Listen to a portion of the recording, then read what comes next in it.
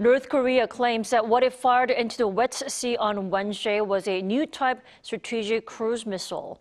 According to Pyongyang state-run media a few hours ago, the North conducted the first test launch of its newly developed cruise missile named Bulhwasal-3-31, or Fire Arrow in Korean.